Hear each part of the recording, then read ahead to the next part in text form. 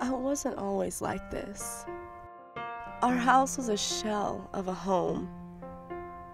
As soon as I figured that out, I was a ghost. When you're young and on the street, you figure out how to take care of yourself fast.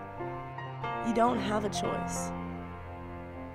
Before I knew it, I was a slave to my life. Trapped, searching, looking in all the wrong places. I met this guy.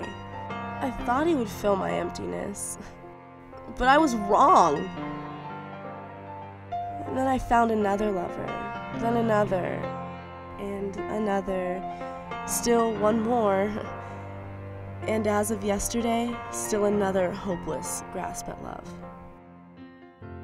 I come here to escape the looks from others who think they have it all together.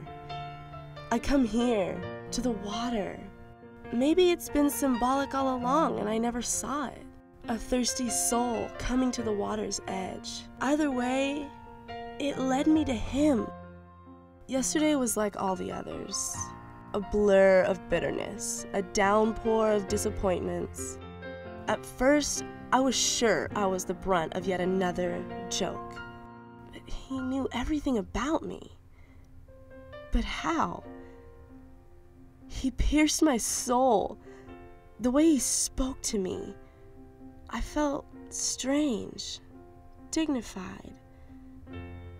He knew me, really knew me. My hopes, my hurts. He offered me something real. His love changed me right then. Before I knew it, I was running.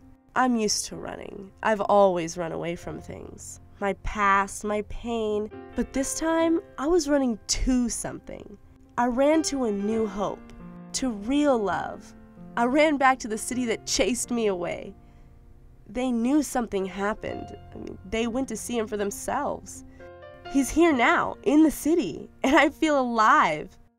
I wasn't always like this.